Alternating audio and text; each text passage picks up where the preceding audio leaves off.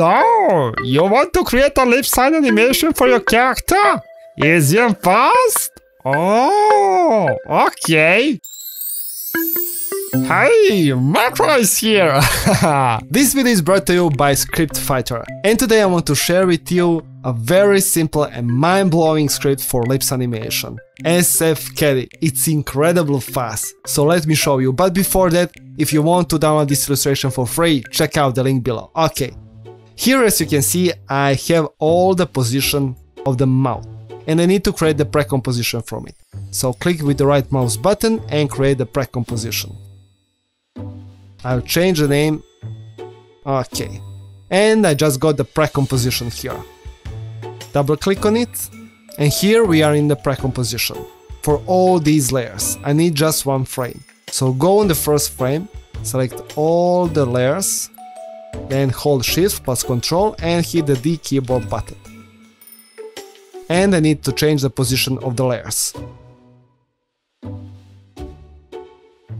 Every position of the mouth needs to be in the separate frame.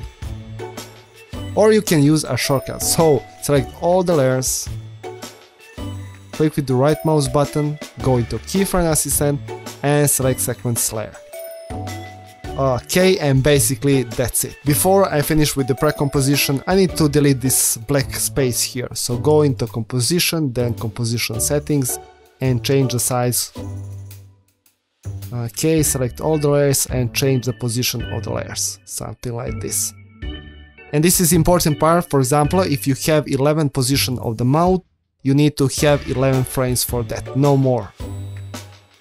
Now we are in the main composition again, and I will change the position of the mouth, something like this.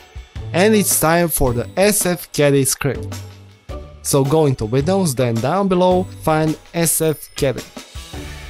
Click here, and that's it. I just got the pop-up with SF-Caddy script and this big load items button, and this is all what I need for the first step. So now select the mouth precomposition, just hit the load items button. And I just got the 11 different items for 11 different mouth positions. And now everything what you need to do. If you want to create a position of the mouth on the second frame, go on the second frame and just hit the A button here. And that's it. I got the keyframe for that position of the mouth. Then on the fourth frame, for example, I need the U position of the mouth. Just go on the fourth frame and click the U item here. On the seventh frame, for example, I will need Z position of the mouth. I will just hit the button and I got the keyframe. Look at this, it's so simple. Now you can change the position of the keyframes, you can delete it, create the new one and do whatever you want. Here you can go into settings and change a bunch of different things. For example, I want bigger buttons here. So I will change the size and you can change the distance between buttons as well. Just hit save and that's it. Now it's much better for the workflow. And I will go into settings again, and here as you can see I have gray background color and I need to change it. I want something like a skin color. So go here in back color and create a skin color. I will try something like this.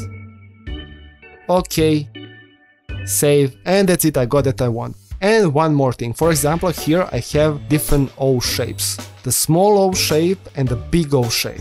And the same name for those shapes, so I want to change it. Here it will be small O shape, here will be big O shape. And so if you want to change the name, just hold Ctrl on the keyboard and click the item. And this will be the O small. Okay, I just changed the name and here will be the O big. Just hold Ctrl. Okay, now I have O small and O big.